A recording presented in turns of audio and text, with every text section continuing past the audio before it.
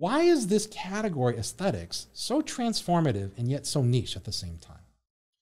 Boggles the mind. Shouldn't be the case. And we think we have the answer.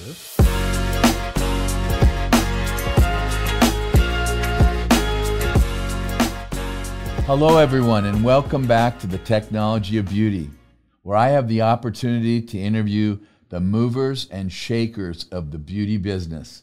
And today is no exception. Today, you're going to get to know Mr. Eddie Yoon, who's flown in from Chicago.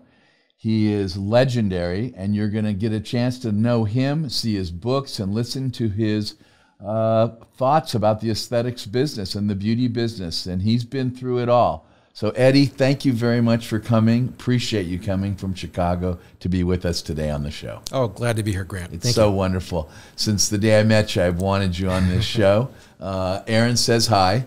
Hello to Aaron. You bet. So, in an effort to get to know you better, Eddie, tell me, where were you born and where'd you go to school? I was born and raised in Hawaii. Actually, okay. My parents were immigrants from Korea, so I was about a month from being a Korean citizen to a U.S. citizen, so I was right on the margin there. I went to the same high school as Barack Obama at Punahou, great private school out there, and I ended up doing my undergraduate at the University of Chicago. I'd never been to Chicago. I'd been to the mainland once or twice beforehand, and I figured they gave me the most financial aid, I should go. That's how I made my decision. So, yeah. And what did you major in? I studied in economics and political science, not knowing exactly what I wanted to do other than my immigrant parents wanted me to be a professional of some sort. Econ was a logical choice given the university's history with the econ department and all the Nobel Prize winners there. But what I found was I liked the blend of political science and econ. One of my favorite professors at Chicago was Professor John Mearsheimer, who's of some notoriety now because he's an international relations specialist, and he had predicted the Russia invasion of Ukraine some 5 to 10 years ago, just based on his whole theory of power dynamics, and when a rising power will take preemptive action against another one. And so that class that I took from him, War in the Nation State, was my first exposure to making a forecast of some sort. Loved it. Loved the quantitative nature of economics. And so what my senior thesis that I wrote, I still remember, was the future of the Chinese automobile industry. Very, very niche-y. In particular, my thesis was, you had seen already the Japanese take over the auto industry, the Koreans were coming up, but what needed to be true for China to work was the capital markets had to be there. It wasn't so much about the companies and the engineers, but state-run enterprises don't really work. You need to foster entrepreneurialism. Capital markets have to work. And, I'm some 30 years later, like it's now finally coming true. You have Tesla, you have BYD, and a whole bunch of Chinese automakers that are likely to be the future alongside Tesla. So did you get it right? Mostly right. Now, it's still, we'll have to see kind of where the mood swings within, Xi Jinping about how capitalist or communist they want to be. So we've seen the, Jack Ma's of the Alibabas of the world, like they're billionaires and then they disappear, so you don't really know the state of like, is it good to be a billionaire in China or not? But the idea that you could become one was very, very much central to the birth of all of these companies. And so I know you ask about crystal balls. I'll give you one right now, is that if General Motors and Ford may survive, but many of the U.S. automakers will not survive this. Many of the Japanese ones will not survive it, if you believe that. Some of the German ones will be relegated to niche luxury brands, but you're going to see Chinese automobile companies and Tesla, maybe Ford, but that's going to be about it for the future of the car industry. So I think, I didn't get the specific brands right, but the idea that capital markets are key to creating incentives for entrepreneurialism, which is the key to create new change, that's very much true. Okay. So I got that right. Yes, good. So, after the University of Chicago, and was that your bachelor's degree? That was my bachelor's degree, yeah. What did you do next? Well, I was uncertain of what to do. Many of my friends were going into academia. I had a buddy of mine, he said, hey, let's try this consulting thing. I said, what's consulting? And thankfully they were interviewing. And so that was my first foray into professional services. I thought I'd be there a few years and go to graduate school of some sort, which is what my parents wanted. Because I could not explain what consulting was to my immigrant parents. They're like, that's not lawyer, doctor. I'm not sure what you're doing. I'm like, well, I'm doing something, right? But I ended up staying, and so I've been a career consultant. I've never had a real job, Grant. I spent the bulk of my career at the Cambridge Group, which was a growth strategy firm. I was 18 years there, a senior partner there. And we sold our firm to Nielsen some 10 years ago, and which was great because I got access to a tremendous amount of data of what people buy and what people watch, and then. So you stayed along. I stayed along with Nielsen. With Nielsen, and it was a wonderful experience. Met a whole bunch of great folks because Nielsen had gone private, and we took that public and the like. But what was fascinating to me was a couple things. One was the first 9 of my consulting career was working with humongous companies. So Anheuser-Busch was a big client of mine. They had a 48 share of beer in the U.S. Gillette was a client, 70 share of worldwide men's shaving. Yeah. The world record, I think, is that for me at least, is Incinerator, owned by Emerson Electric, had a 93 share of garbage disposals in the U.S., right? So you can, mathematically, it's not easy to get the 94th share point when you have 93%. Right. And so what began was, that was the embryo of my kind of career as a writer-thinker, in the sense of like, the traditional ways you grow a business do not work if you have a 93 share. And what that led to was the discovery was that, you know what, 99% of what we call strategy is based on military thinking. All comes out of the military. Competitive strategy is really what we talk about strategy. So, you know, strategy, it's a lot of definitions for it. Something like, how do you allocate scarce resources to a higher return? But it's really what it boils down to is, we are here, we want to get there. How do we get there, right? And traditionally, if you think about it from a military standpoint, is like, Grant, you're General Grant now, I'm General Eddie. Okay. Is here and there is very clear. I want you to lose so that I can win. Okay. That is not how the business world works. It works in the NFL, it works in the military, but there can be many winners in business. And that what I have found is that, you know, and especially if you're Gillette or Anheuser, the only way to grow really profitably is to make the pie bigger, not focus on splitting the pie, or you create an entirely different pie. And so that began kind of this whole like, I can't rely on previous thought leadership because it's based on a set of assumptions that don't make sense in a world that's changing rapidly and technology is all over the place. And so my clients eventually shifted to what I call these category creators. So I worked with American Girl, owned by Mattel, just down the street here, right? And you know, this whole kind of, I have 2 daughters, I have 3 kids, but you know, went through the whole like, explain to me, like, these American Girl dolls are 10x more than a Barbie. I don't understand that. And we're going to an American Girl store for what reason? To have a tea party with these, like, it boggles the mind. But then you realize that it's not a toy company, it's an education company. And it's a company that reframes for little girls what it means to be a woman and a successful woman. And you're like, oh, take my credit card and all my money and that's good, right? Which most businesses struggle to do. I did work with Keurig, and one of the most amazing meetings I sat in was with Michelle Stacy, who was the president of Keurig, which was, you know, they were off to a great start. They had a number of their own brands, and the question was, do we let Starbucks in the fold or not? You know, big strategy question. Right. Conventional strategy thinking says, no way, Jose, competitor. Right. Why would you let Howard Schultz, Fox in the Henhouse? Category creation thinking is like, no, we want the pie to be bigger. For the pie to be bigger, there has to be more abundance and value to the consumer.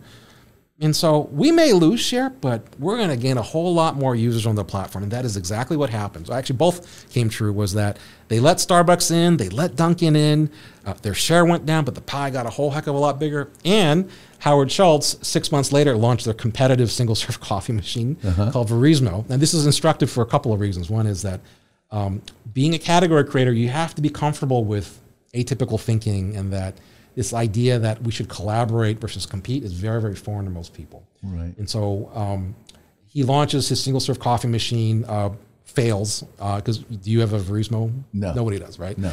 And so it goes to show that no matter how powerful, it's not like Schultz isn't an amazing executive and that Starbucks isn't an amazing company, but copying and competing, not so effective of a strategy as it is to create and to grow the enterprise. So I did a whole bunch of work with that, and that led me to realize that, boy, the stuff that we teach aspiring executives and business school students, increasingly doctors who want to learn the business side, a lot of it is wrong.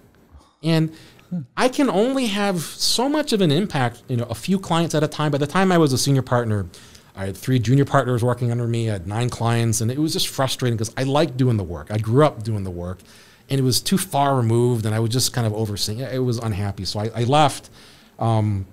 Actually, related to one of the books I'll talk about is my middle daughter, Audrey, who, when she was in 6th grade, I got a call from her email from her English teacher. It was like, hey, I had a school assignment. Daughter, the kids were to write a children's book. You really ought to read what Audrey wrote. I'm like, all right. So I opened the book. The book is about a yellow balloon that comes to life and relentlessly pursues her workaholic father before he loses his family. And so this is the book here, actually. It's called Joy, that she wrote. We actually had it published because the moment that I read it, I had 2 questions, like, is this about me? And why is this story in the universe? What am I supposed to do with it? You're supposed to learn from it. What I'm supposed to learn from it. And what she actually wrote it very cinematically. You read like a movie script. So I was like, you know what? I knew a guy who ran a children's book publishing company. I sent the manuscript to him, and 2 questions. Is this about you? And then you go, oh, maybe it's about me. And I was like, you know what? This story needs to be out in the world, even though it'll probably raise some questions with me. And then there's a whole issue of how do you, immigrant kid in a professional services environment, you end up being a workaholic. And there's consequences and there are benefits to that, right? But the book really kind of led that, made that clear. And that was around the same time I was working on my book that you probably know me for, Super Consumers, published by Harvard Business Review. And those... Can you give that for a second? I just want everyone to see, this is an unbelievable book called The Super Consumers. I recommend every one of you read this book. Thank you. Yes. Well, in both books, what I realized were it allowed me to scale the impact that I had in the world. Okay. It allowed you to scale the impact that you had in the world. Yes. Okay. Yes. And that the reason why I I was like, why am I still in my career here? And then I love helping companies grow. It was such a joy to do that. And in a way where it was atypical and unconventional, and it was like, oh, this whole idea of scarcity out the window. You don't have to lose for me to win. We can both win. We just have to think differently about it. And what I realized was that consulting, like most professional services, like many academic fields, has a strange set of incentives, right? For me to be successful, you have to perceive me to be smart. Okay. And to be smart, I must have some knowledge. And usually, to demonstrate my knowledge, I need to create new words that most people don't understand, called jargon, right? Okay. And the more jargon I have, the smarter I appear to be, and therefore the more I'll pay you. The more, exactly, right? Right. And so the problem was that behind all the jargon was like a very simple set of ideas, like, why didn't you just say that earlier, right? This whole idea of super consumers is that there's a small set of people who passionately care about the category, whatever it is, and spend a disproportionate amount, and it's true in every category. This is where my time at Nielsen came into play. I had this idea from my consulting career, but I had access to hundreds of categories in hundreds of countries, and it was like, the pattern's always the same. The top 10% drive 30 to 70% of category sales. Now, that's in physical products. In digital products, it's even more extreme. So I'll give you a great example. The number of video gamers in the world has more than tripled in the last 8 years, from 50 million to 100 and, over 150 million. And they're not teenage boys in dark basements playing $100 consoles, playing violent military games. it's a lot of middle-aged women. Many of the clients that come into aesthetics playing casual games like Candy Crush or Words with Friends that have different business models and different pricing mechanisms. And what you realize is that this whole idea of super consumers, because most of these casual games are free. Mm-hmm. The only way they make money is if you get so addicted that you like, I just have to spend money to unlock these other things. And so what ends up happening is 0.5% of the consumers in casual gaming drive 50% of the revenue there. I'll be darned. 0.5%. 0.5%. Are they addicted to it? They are. Is it like gambling? It's certainly there are addictive properties of what it is. What I've found is that the reason why people are super in their categories is it's not just that they derive enjoyment to the point of addiction. It is they are the MacGyvers of the category. They've figured out that this casual game entertains me, but it provides a use case that no one's ever thought about beforehand, that I derive tremendous value from the rest of my life. And that what you'll see is that, it's like, I only imagine as a surgeon, you go in, you're looking for something, I see these other things that are there, right? Is that what I always say is a super consumer of one category, this is the most important idea in my book, is a super consumer of 9 other categories.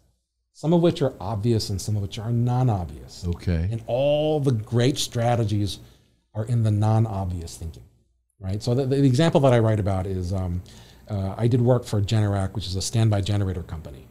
Hard to sell. It's $7,000 to $15,000. You have to talk about the power going out, related often to a bad weather event, bad stuff. Mm-hmm. And I want you to spend a lot of money on something that you may never use. Right.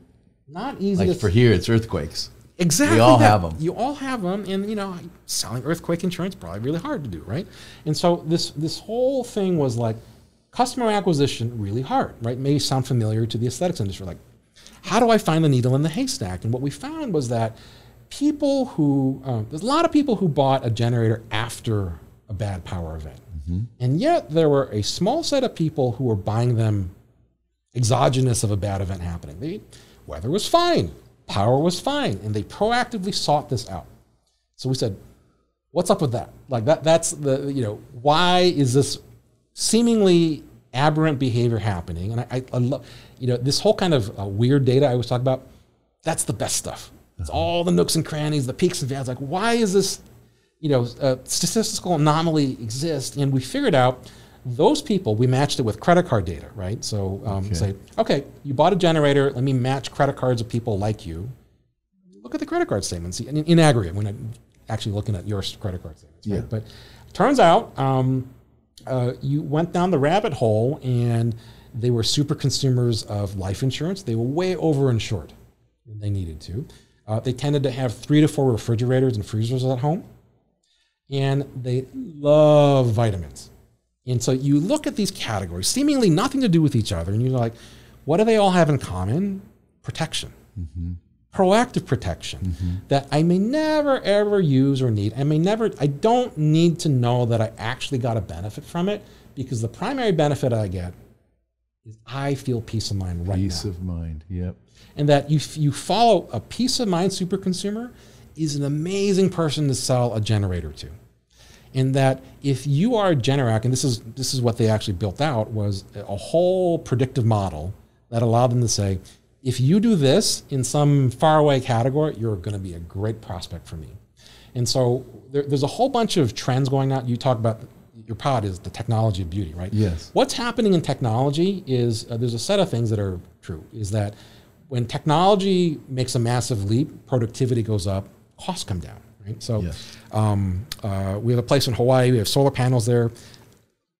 My favorite app in the world is the Tesla app. When I open it up and there's free electricity from heaven coming down, and it's a wonderful feeling. So energy costs are going to zero, which is going to be an amazing thing for the world, right? And that think of all the wars that we fight over scarce energy and the like this is going to be an amazing outcome and abundance for the consumer. Computing costs are coming down, right? You can go AWS or everything, that's going to zero. I think marketing costs are going to zero as well. And how's that? Is that when people figure out that, hey, your best customers, Grant, are sitting in my data set, and I may not be in at all your same category. Okay. And like the generator. Like the generator. Yeah. So you take a savvy doctor, a plastic surgeon in the aesthetics business will understand that, you know what, if you're listening to this, the first thing you should do now is find your local orthodontist. Because and you say to them, let's partner up. Tell me the adults who are coming to get braces, discretionary braces. Maybe insurance covers it, maybe it doesn't, cash pay. Those are the same people who are likely to be the same aesthetic super consumer, right? Because I was listening to your conversation with Brent Hauser, yeah, but actually with Josh Mackauer. Josh, remember? Yeah. Because I always, again, the weird data is what I love. Very successful person. I honed in on the failure that you asked him about, right? It's like the weight loss thing. It was an issue up here, not down there. Right. My favorite quote is, pie may take 4 hours, but pie is going in the hole, right? One way or the other, right? And the thing that I find amazing, because I know Josh from other work that I've done, is that you look at how wise and smart he is, and it's just a matter of timing. Now, if you rewind the clock, or let's time travel, he takes that product in this day and age, he can solve that problem. Why? It's because we can take marketing costs to zero, because the way that you find somebody who gets that lap band procedure and keeps the weight off is you look for that same behavior in another category, which is to say, I want evidence that you can pass the marshmallow test somewhere else. Because that shows me that you'll be a great candidate for that. And that data is actually very easy to find. You just have to find the right partners. And you're going to end up trading customers and trading data in a way, like you see what Elon Musk is doing with Twitter now. It's kind of interesting. But the reality is the advertising category is bad. Most of it is bad. It's like, it's not human communication. It's, I have a megaphone and I'm shouting at you at the wrong people at the wrong time with the wrong message. Like, how do I know that you want this GM car, this or that? I don't. So I just shout it louder and I hope for the best. So you spray and pray. But the reality is, if I can deduce through empathy and analytics that, boy, I see, Grant, you're exhibiting this behavior, costly behavior, monetarily, willpower, energy, emotional, whatever it is, right? But the fact that you have done this tells me that you'd be an amazing candidate for that. And let me, I won't tell it to you. I'm going to tell somebody else who is like you. Okay. And have them tell you what's going on there. Because word of mouth is the most powerful form of marketing that you can have there, right? So this one I think is, you tell me, I think a lot of doctors are feeling like, if I had the time, I would learn more about business, right? This is an opportunity to learn what people who are great at business don't know how to do now. Okay. Which is, so traditional business teachings and traditional business models are not the future for aesthetics. Or for doctors in general. I would tell folks is that doctors should not waste their time and money getting an MBA.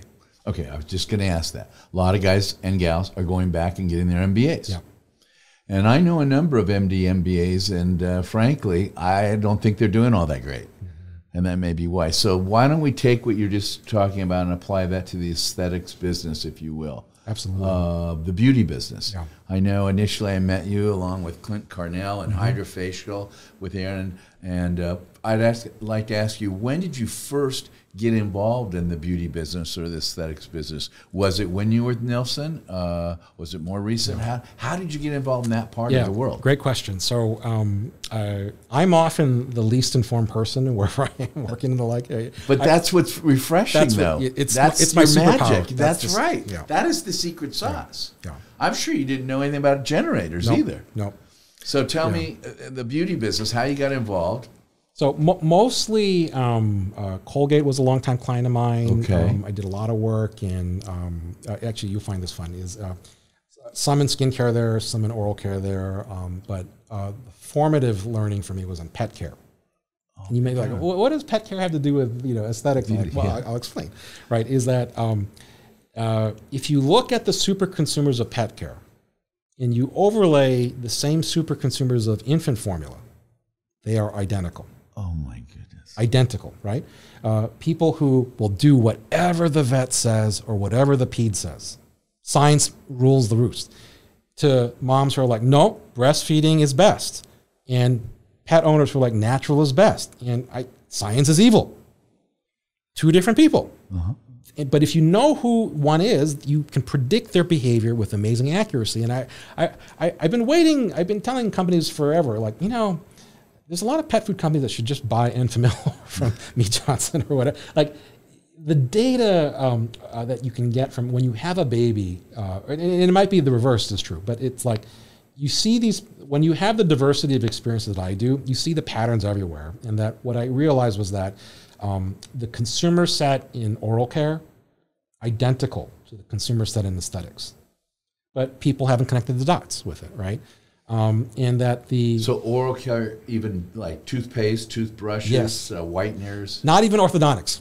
Yeah, right. So Because it's not orthodontics? Orthodontics is an amazingly strong signal. But what you find is that there are oral care super consumers, which Colgate vehemently denied the existence of. Like, that doesn't exist. People brush for twice. Everybody brushes twice a day. There's no variance in the data. I'm like, not everybody brushes their teeth. Come on. And some people brush a lot. And of those people who brush a lot, many of them spend an amazing amount of dollars on sonic cares. They buy Sensodyne. They don't buy the regular toothpaste. They buy floss. And in fact, the oral care super consumer drives probably 60% of the revenue, and they buy on average 8 different oral care products. Right? So you tell me, if you had a list of consumers that were so fastidious and disciplined about that, would that be useful or not useful information for a surgeon trying to make a decision about what kind of treatment would you be regimented for or not, right? So oral care was fantastic. I also did work on the vet side and the dentist side. Fascinating is that the same motivations, the different types of super consumers on the provider practice or HCP side, identical to surgeons and derms, in the sense that I had some veterinarians who were like, "Do you see my house in the south of France? Pet food, prescription pet food bought that for me, right?" And they love prescription pet food. It was like, you know what? It was great lead gen for my practice.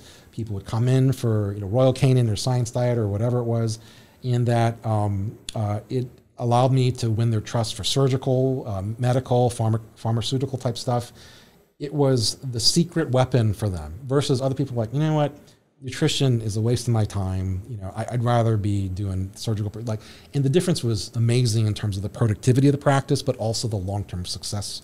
Like, it's so much easier to sell a vet practice that has a huge nutrition and prescription pet food business than one that's predicated on Dr. Grant, cutting and sewing and the like. And so you can see those folks who were really savvy business people, for sure, who had not just kind of healthcare goals and patient care goals, but also aspirations to, how do I create something new and different, right? And the macro theme that I actually found was that, this is a fun one. This is why I left Cambridge, was that one of the emerging trends that you see in business and professional services and in healthcare is that people are waking up to the fact that being a professional is great. Being a pirate is better, exponentially better. And Grant, you are a pirate. I am. You are not like the others, right? And those of you who know me know that I always say that it's always best to be a pirate. Yeah. That's why my co-authors, Christopher Lockett and Nicholas Cole, we founded, we call ourselves the first ever, we think, business writing band. We write books together. Okay. Not one off. Instead of making music, You're a business writer. Yes. So show us some of your books. So category design toolkit. This is the whole discipline of category design and creation. What we talked about of like don't compete, create and collaborate. Like this is all of our writing here. And the second one that I want to highlight is The Snow Leopard. This is a book about how to be a one-of-one as a writer, a digital writer. And I'll tell you why. I think doctors in particular, this is the secret to unlocking all your professional aspirations, which is this is about how you write with clarity, not be clear, not clever, number one, but the category of digital writing. Not as opposed to traditional creative writing. In that, can I see yes, that? yes. Are you going to leave this for me to read? These are all gifts, and actually, thank you so much. I'll explain because you're Grant Stevens. Like anyone listening who wants a free trial to Category Pirates or Substack, just have them reach out to you, and I'll grant them a free trial. That's very generous of you. Yeah. Well, because I can't wait to read this Category Pirates. And this is my fundamental premise. Crystal ball, another one, right? Is that the most successful doctors, plastic surgeons, derms, whatever it is, right, are going to be the ones who master digital writing. Not Instagram and YouTube. Yes, some of that, but the people who can formulate, we call it languaging, which is a verb that we made up, right? Okay. It's how do you language magic words that convey an amazing punch with pith, right? And so you tell me, this is my assertion, unencumbered by facts, is that there are two words that are probably the most valuable in all of plastic surgery. Okay. Mommy makeover. I wonder who came up with that. You're looking at him. So, which is why you're a pirate, right? Mm-hmm. So, why? I don't have to explain to you, right? But it's you trade up, you bundle all the things, but in two words, you captured the aspiration of the aesthetic super consumer, and no explanation necessary. I want that. Do whatever you want to do. Here's my credit card, right? Mm-hmm. The key is, what are the next couple of words? What is the Mommy Makeover 2.0, right? Mm-hmm. And it is not, how well you do surgery, your outcomes, these are table stakes. We expect that to be the case, right? And which is mostly true for, every doctor out there. But the ability to recognize that the more expert you are at something, the correlation is very, very strong that your language is complex and you do not speak clearly. It's just the way that it always works. You are so in love with the thing that you're good at that you have all this unique jargon and lexicon. You lose your ability to speak with clarity like Mommy Makeover. This is all about how you become the one-of-one to create the next one, because I guarantee you, more powerful than the number of Instagram followers you have is your ability to frame, name, and claim a niche within aesthetics is everything to success, which is to say, you don't want, a tummy tuck. You don't want a face. You want a Mommy Makeover, right? And that's languaging at its very, very core. And that what I feel why we wrote the book, right, is that I actually think, this is to your other question about MDs going to get MBAs, is that higher education's let us all down. Let's be very, very honest about it. Like medical school, fantastic. Everything you learn, you have to apply. Like it's very much clear. You go to medical school to become a doctor. You have residency. The line to a career and a vocation is crystal clear, right? Law school, yes, to some degree, but not as, in my opinion, clean as medical school. Business school, no. It is, you're there for the stamp. You're there to make a job transition, to network.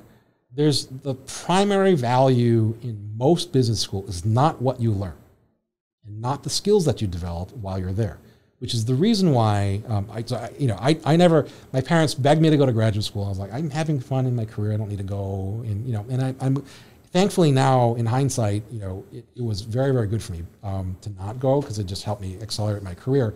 However, what you're finding is that college enrollment is down 1.5 million students in the last 10 years. Okay. The value like what you pay now to go to college is not necessarily going to give you a payback, depending on what you study. Mm-hmm.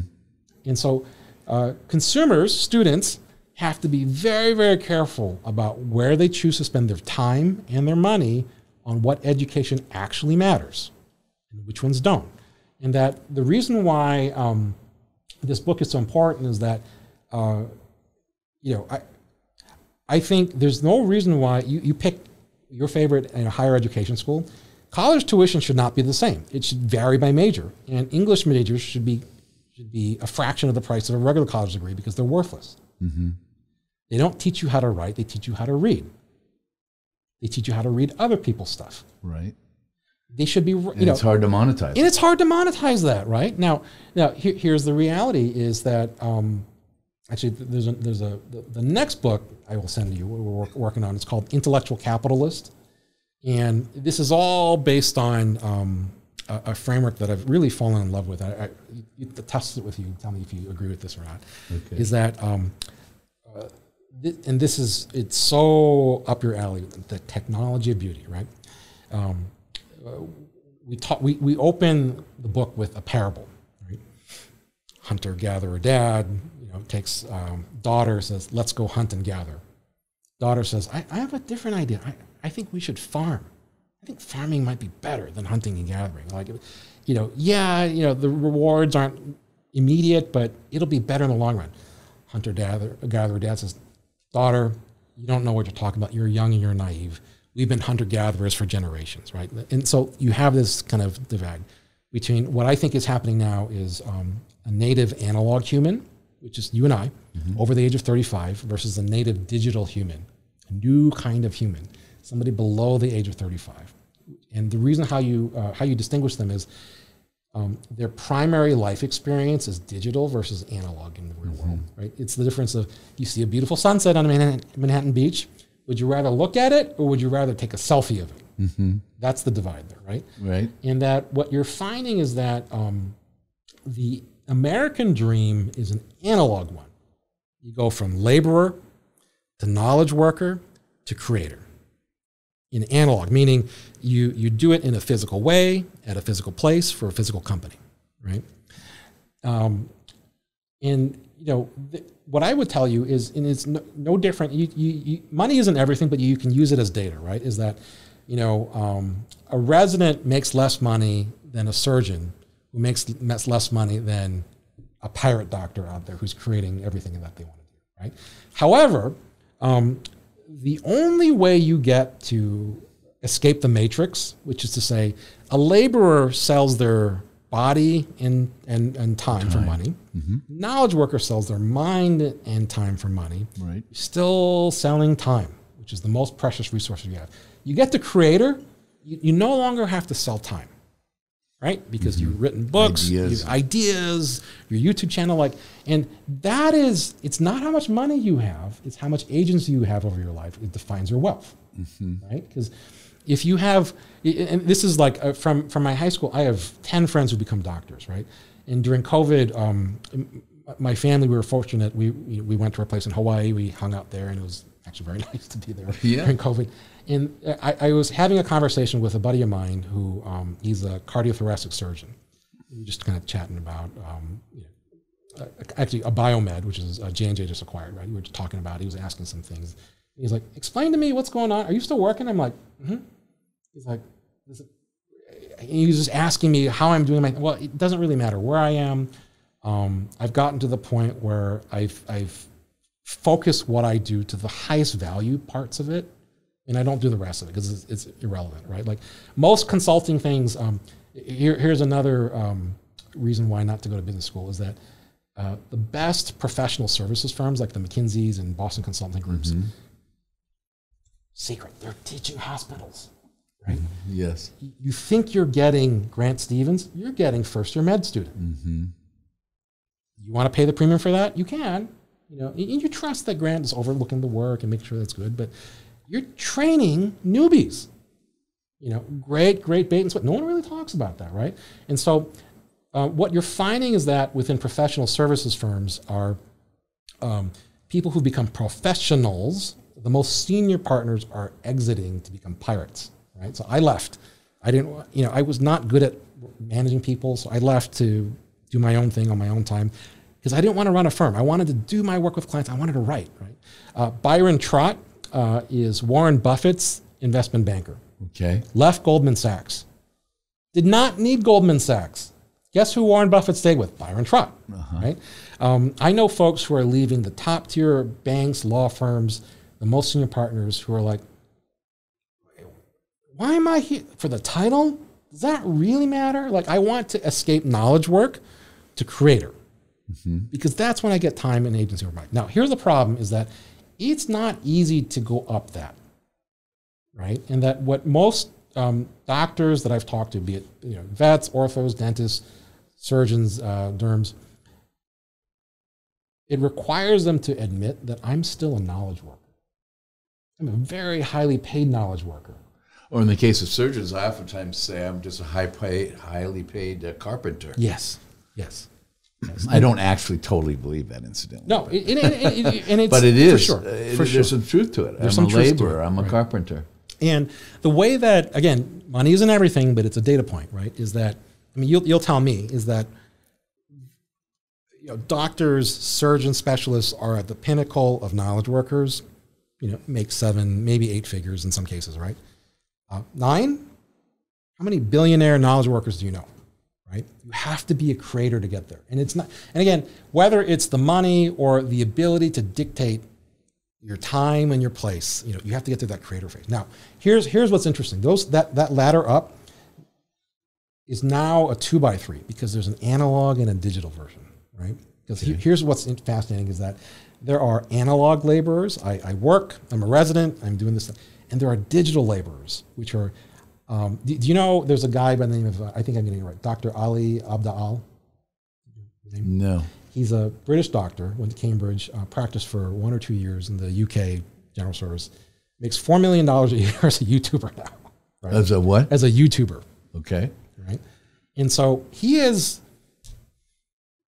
what do you call this guy?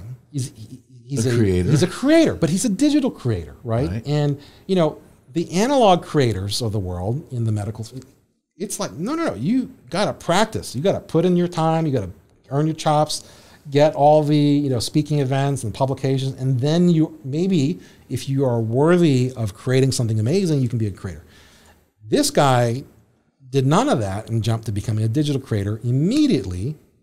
He can do his work from wherever he wants. And so this is the part that's really, really interesting to me is that the American dream used to be an analog one, you just one way up, right? Laborer to knowledge worker to creator. You add a digital layer to all of this, right? You can be a digital laborer, meaning, you're still laboring, you're still trading your body and time for money, but do it from wherever you want to do it, right? You can be a digital knowledge worker, not just an analog one. And it's the same kind of thing. You get paid for your expertise and you're still trading time. But again, maybe you're not confined to a place. You can dictate the terms of your life and that, part of the challenge with, I think one of the weird causality or correlations with the medical plastic surgeons is that you have to be located in an area that people can afford your services, which means that your income, though high that it is, probably gets chipped away because of your expense structure that you have to run the practice and live your life there, right? Now imagine you can be a digital knowledge worker, earn what you want to earn, and live where you want to live. And, that changes the math entirely, right? And this whole idea that I have to put in 20, 30 years, then I earn the right to become, all out the window now. And that part of, I'll explain the math of the business or the publishing book industry. We did the data where we bought from Bookstand, which was owned by Nielsen, the top 444 books in business, right? And we kind of deconstructed, what works and what didn't work, right? And what was really, really interesting was in that process, not only did we understand what works, which is that the top 2 categories of books within business, can you guess? No. No. Yeah. You would think it'd be strategy. You'd think it'd be, you know, something kind of highfalutin management, personal development, personal finance. It's about the reader, it's about the person, not the author. I'll be darned. And so what you find is that there's a funny pattern. Like, so you see this, so this book, big title, category pirates on at the bottom. You know, I give this to friends who are like, where's your name? It's not on there, right? Because there's a correlation. The bigger the name, the worse the book does. Is that right? If you put your picture on the cover of your book, the worse it does. Because people buy books for them, not about you. Now, there are some circumstances where it's a memoir, celebrity. They want to learn about somebody. Yeah, all that kind of stuff. But like, you know, Billie Eilish, amazing pop singer, wrote a book, bombed. People thought she's famous. People would buy her book. It was about her. Nobody really cared, right? I mean, so this whole concept of how do you not only write something that is compelling. That's why the whole writing, I think, is perhaps the most under-leveraged skill that a physician can undertake. You can practice now, like nothing's holding you back from doing it. You have the intellect, you have the discipline. If you had the will and the skill to become a doctor, you have the will and the skill to become a great digital writer. But it takes time, and it's a whole different type of humbling education that you have to go through. And why that's important is that you know, my first book was published by Harvard Business Review. My co-pirate, Christopher Lockhead, he wrote a book called Play Bigger, Oliver Sequoia and Capital, and being in the VC's Silicon Valley world, HarperCollins. Neither of us went back to the big publisher houses. Right? Mm-hmm. Why? Because to be an author means that you have to sell 90% of the ownership rights of your ideas to the publishing houses. I didn't know that. 10% royalties, right? Every book that you have. Uh-huh. So why is Taylor Swift re-recording all her songs? Because when she was up and coming, you know, somebody else recorded the song, they own a piece of that studio master. Somebody else distributes, they own a piece of it. The creator gets very, very little coming out of it, right? And so there's a whole, it's kind of hilarious. There's a whole drama about, like, you know, some private equity firm wanted to buy her songs. Like, you know, like the Beatles albums are worth millions, if not billions, right? And so she said, screw you guys, I'm just going to re-record all it's my music. I'm going to re-record it, I'm going to own it. And so what you're finding is that we write on Substack now, which is a, you know, subscription service. You know, great journalists have gone on there, and you go direct to the consumer. We write, we charge $20 a month, $200 a year. Substack takes 10%, great. And both of these books we wrote on Substack first and published on Amazon second.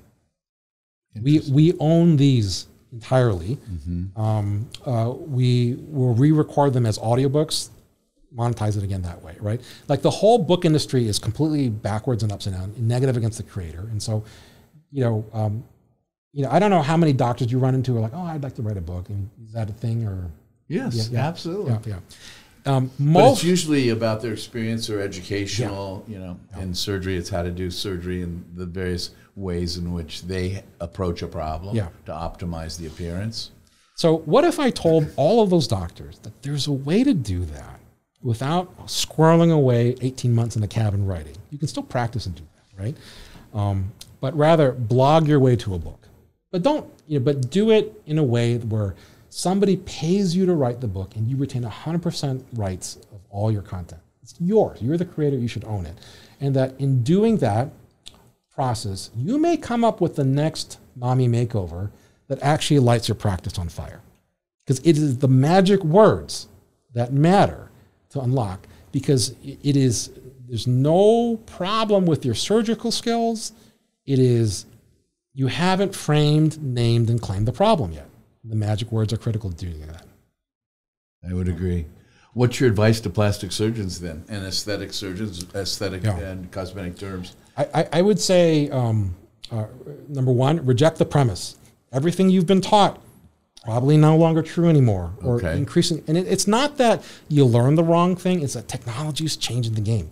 What a time to be alive is the real sentiment behind it. Like, there's so many new things that have emerged that were not present. So 20 years ago, 30 years when you started out. So, you know, good on you for doing what you've done, but recognize that the game is different now. It's a great time to be alive.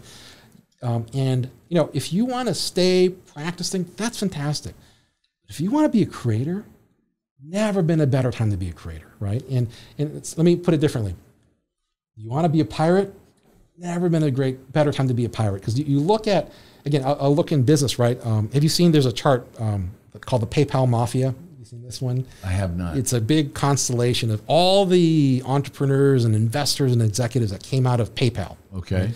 Elon Musk being one of them, right? And so the YouTube guys, Chad Hurley and Stephen Chen, Sequoia Capital, David Sachs, there's Peter Thiel, like there's a whole bunch, all from this one thing, right? What I will tell plastic surgeons is that there is an aesthetics mafia being formed. Mm-hmm. Would you like to be part? But if you do, that's like, you would be in there, Clint would be, you know what I'm talking about, right? Yep. These are people who are missionaries. They're not just great doctors. Yes. They're not just great CEOs. They are pirates. They see a future. The present angers them, and they will not stop until the future looks like what they want it to look like. And there's going to be a chart that says within aesthetics, there are 20 or so guys and gals that, hated the way the world was and pushed like heck to get it to what it should be.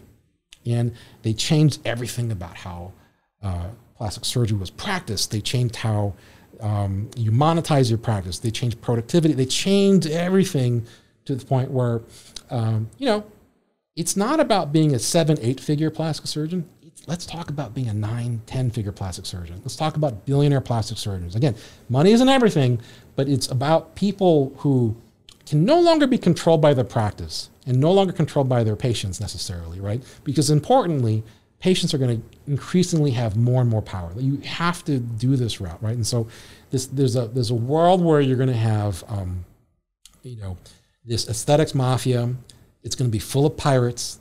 And you know what? The water's going to go out before you see who is John Scully versus Steve Jobs. John Scully was the ex-Pepsi guy brought in to run Apple. Yep. After they, Apple board smartly, not smartly, fired Steve Jobs. And turns out being a professional, good in some circumstances, but doesn't make you a pirate. Doesn't make you part of this aesthetics mafia. And Steve came back and rescued it. Steve came back and rescued it. And you see this happen over and over. The pirate won again. Pirates always win. Okay, well, we could go on and have chapter after chapter and course after course. This could go on forever. And I have learned a ton. And first thing I'm going to read is right there, Snow Leopard. Yes, the aesthetics mafia. I want to dive into that a little bit. And it's both, you mentioned CEOs and surgeons. So it's industry as well as the providers, and it's especially the non-surgical space. And I know that financing the procedures, that's a big deal. Subscription models, a big deal. Metrics and KPIs that, it used to be that profit, well, still, in a lot of medical conferences, profit is a 4-letter word. I gave a talk on that years ago. You ask about the future. You mentioned about mommy makeover. How about daddy do-overs? Yes. I mean, the emerging male population that we're targeting through Marina Manland and other male-directed services. The daddy do-over, the gummy bear breast implant, the laser bra. There's a number of things that were not well received initially because, unfortunately, they were seen as being lowbrow. Yes. And medicine's highbrow. And profit was a 4-letter word. Well, now it turns out, as you mentioned, all we have is time, right? So the creators are leveraging their brains, and it's not a time issue. Yes. So I couldn't agree with you more. There are going to be many who watch this who will not agree with you. And that's never, I'm not shy of that. No. And I know you're not, I can tell. So this is all very interesting, and I've learned so much from you. What are you doing right now in the aesthetics world in particular? I've heard that you're working with Aubrey and or Clint, dear friends of both of ours. What's going on in your life in the aesthetics business? So I'm still doing Eddie Wood Grow, my consulting business, still doing Category Pirates. My primary goal is to educate and teach through writing. But, life's funny. So Clint, Aubrey Rankin, Gary Berman and I, we've created something called Gray Space, which is, most people want strategy to be black and white, but it's usually, shades of gray within that. It's a different kind of professional services firm, full of pirates, not professionals, as I mentioned, right? In that you have people of different disciplines. I'm a growth strategy guy and a consumer guy. Clint is a one of one. He's Clint, and Aubrey, started HintMD and sold it, and obviously, as a technology person, and Gary is an amazing finance and ops executive, and we are here to serve the ecosystem. Because I was gonna say, there's people think of innovation as I launch a new product. It's moved from that to I launch a new company to nope, launch a new category. But really where it's at now is let's launch the ecosystem, right? Because I think collectively we're on a mission that is like, why is this category, aesthetics, so transformative and yet so niche at the same time? Boggles the mind. Shouldn't be the case. And we think we have the answer within the collective disciplines that we have in a way that we hope 1 + 1 = 11. Gray space is not designed to scale gray space. That's not the goal. It's not about money. It's about impact and unleashing the next set of entrepreneurs, because there's a lot of, we talked about MBAs. There's a lot of CEOs. There's a lot of them out there. Most of them are manager stewards. They weren't there when it was created, and they weren't there when it was scaled in the hockey stick part of the S curve. Mm-hmm. Clint's one of those. It's a rare individual to find. And so what we are trying to help are companies that have not yet hit the hockey stick, hit that, figure out whether it's, our motto is we simplify strategy and accelerate execution. But a lot of it is, the classical things of strategy that we do, but it's the languaging, right? Which Clint is a master at, you're a master at, and I've done a lot of it. But so much of what, Clint has done, back at Hydrofacial and everything else, it's great operator, great CEO, great with investors, but he's a master languager, right? Yes. 3 steps, 30 Once minutes. you get it, you get it. You get it. And 3 steps, best skin of your life. What people are finding is that because it's not taught, again, angry at the English professors out there, like you need to do a better job, right? It is not taught well, is that what happens when great CEOs and entrepreneurs like Clint are great languagers, that everything else feels a little off, It's the difference between the Rolling Stones and a cover band. Sounds the same, doesn't feel the same, mm-hmm. right? And that, again, Clint, like me, he can have value being a CEO. He'll have more of an impact teaching other CEOs to be a pirate. So that's what Gray Spaces really is. Okay. So are you working with Clint with this this new company that he's running? Yes. So I'm helping him out in the team with Janelle, part mm-hmm. of Luminous. Similar kind of evolution of, when Clint became a free agent, hey, do you want to run Janelle?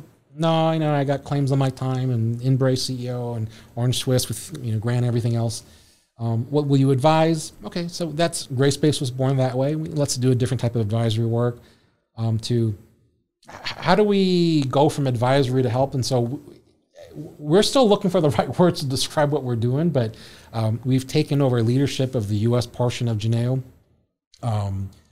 still in conjunction with the Luminous executives and the private equity owners that have them. But, we've structured the arrangement where we are working in conjunction with, but we have piratey freedoms to do piratey things mm-hmm. because they know that's where the value is going to be unlocked. And it's not doing it the way that it was, but seeing how it could be. And so, we need new language for what exactly we're doing. So, which is also to say, I'm not exactly sure what we're doing either, but we are curious people. The mission is very clear. How do we get this gateway to aesthetics become bigger and broader for more people? But also, the mission that we have, 100,000 estheticians in the U.S., how do we make them not 5-figure professionals, but 6, 7, 8-figure professionals? Because it's absolutely doable. And what the digital American dream that I laid out, right? It's not just for physicians to go from 7, 8-figure to 8 to 9, 10-figure folks. Is imagine the impact we'll have on society when your classic esthetician, maybe a single mom, maybe not having a college education, becomes YouTube famous and a creator, and can have agency in her life, give treatments when she wants to give them. You know, we've actually been calling them estheticians, right? So they're not just estheticians, but like they're entrepreneurs in their own right. But that the clarity of the mission that we have is, you know, we know that if Geneo scales alongside Hydrofacial and everybody else, like it's in this, it'll be good for the aesthetics category. And it's actually, we're collectively creating a new ecosystem within aesthetics. And you might go, what is that? And I will borrow language from what Clint is doing at Embrace, which is, you don't have to look worse before you look better. Wow starts now. And the category, the subset that we're talking about is, you know, this whole idea of a portion of aesthetics where the wow starts immediately. Wow starts now. And that, you know, being like, Botox, it's so, you know, successful. Why is it? Is it because of the brand? Is it because of the, no, it's because it starts now. You know, same thing with a Hydrofacial and a Geneo. Same thing with an Embrace, right? It goes behind the teeth. Your smile improves immediately. You don't have any aligners or braces on the outside. This whole immediate gratification without compromising outcomes is the new future of aesthetics. And the more that, you know, fellow pirate creator doctors understand, oh, how do we make the wow start now in every category that we do? Growth will happen. How do we find wow start now consumers? Again, you know, prediction, you're going to see a lot of co-located plastic surgeons with orthodontists because it's the same consumer. Absolutely. We talked about that when Brent was on, Brent Hauser was on, and we talked about Embrace. And I've been talking to a number of people in that business with my job with Engaged Technologies about putting teeth, well, aesthetic dentistry, not just straightening, but whitening and the whole mouth aesthetics, combining it with plastic surgery, aesthetic plastic surgery, facial plastic surgery, because it's the same consumer. There's absolutely no question it's the same consumer. Which is why marketing goes to zero. And okay. And the other thing about this, we're talking about Geneo and Hydrofacial, I'd love to hear your thoughts about home-based care, because it is my feeling also that if you could give someone a home-based Hydrofacial, we'll say, or Geneo, or silk peel, diamond peel, something where they take it home and they can cleanse, extract, exfoliate, and then infuse, that is a home run. Undeniably, macro trend in all of business was historically businesses ran, hey, consumer, you come to me. It's going to be, nope, we go to you. So home-based businesses make the complete And I think that'll bring them back in, and the estheticians will sell it, and then that'll drive business back into their office. Some will be afraid that somehow they're giving them the keys to the city, but I feel very strongly that will generate more business. Pie gets bigger. Yeah, absolutely. And you know, I'll tell you a funny story. My eldest is in college now, and my middle daughter, I'm helping her with her entrepreneurial class. I have real questions in my head about, you know, we've talked about the value of higher education. They missed their mark, and I worry about what you study. And is college actually a good idea or not a good idea? I'm not sure. But would I be better off dropping $250,000 for my kids' education, or buying them, you know, a half dozen Geneo machines? It's a real question. If you have any fidelity to the math, you would say they would make far more money right out the gate than any college degree from any prestigious school that you could get. If we measured the quality of life with dollar bills, then you might be right. Yes. But the relationships and the experiences of a college education, to me, are the number one value. It's not the return on the investment. So this is where I disagree on charging less for the English major, because I think the value of higher education, that secondary education, and even there beyond, you know, it's the experiences, the contacts, the relationships you develop over the whole course of your life. This might be something I come back and we really discuss this thoroughly, because I agree with you. For us, what happens when you send your kid and your kid is on Instagram the whole time there? Right. Yeah. This is to me, it's like, you know, iTunes was successful unbundling songs from the album. All I'm saying is unbundle the college experience so people can cherry pick what they want. Because you're exactly right. If I could, you know, pay specifically for that networking, character formation, making mistakes, community, that's worth $250,000, right? Not the education necessarily. Okay. And so it's all from, like, again, what a time to be alive. Like, you never know what might happen. It's the most exciting time. So, Eddie, you've been talking about your Substack. How can we go and subscribe to it? What can the consumers do? Yeah, you can go to Category Pirate Substack, or just search those 3 words, and you can sign up there. I will also, if you ping me on Twitter at Eddie Would Grow, or email me eddie@eddiewoodgrow.net. Just tell me I'm a friend of Grant's, I'm a listener of Grant's, and I'll give you a free comp subscription. And you'll tell us if you like it or not, if you want to subscribe. But to me, we are all about helping people escape from the matrix. So if that's you, we want to help. It has been absolutely wonderful to have you on the program and to listen to you. Will you come back? Absolutely. I'm going to read them all, and I have some ideas. I must share with you a couple things. Please. I sold my practice. I sold it to myself, in a sense. Athenix now owns Marina Plastic Surgery and Marina Med Spa, and I'm on the board of directors of Athenix, and I'm part owner of Athenix and so forth through Latticework Capital, which frees me up and frees my time up. And I want to do just what you're talking about, and just like why I do this, the opportunity to meet people and learn from you and people like you, and to network. And as you know, there are people right outside this room who you network with. And who, I'll give you 2 words, Grant, to describe what you just did. Personal IPO. You took yourself public. Okay, that's interesting. Yeah, leveraged myself. You're right, I did. That's interesting. Yeah. Well, thank you, sir. Absolutely. I appreciate it. Safe travels. Are you going back to Chicago? Okay. Well, it's a little colder there than here. It's been an absolute delight. Thank you very much. Thank you, Grant. And I want to thank all of you for joining us in this episode of The Technology of Beauty, where we interview the movers and the shakers and the forward thinkers of the beauty business. Thank you very much, and we'll see you next week.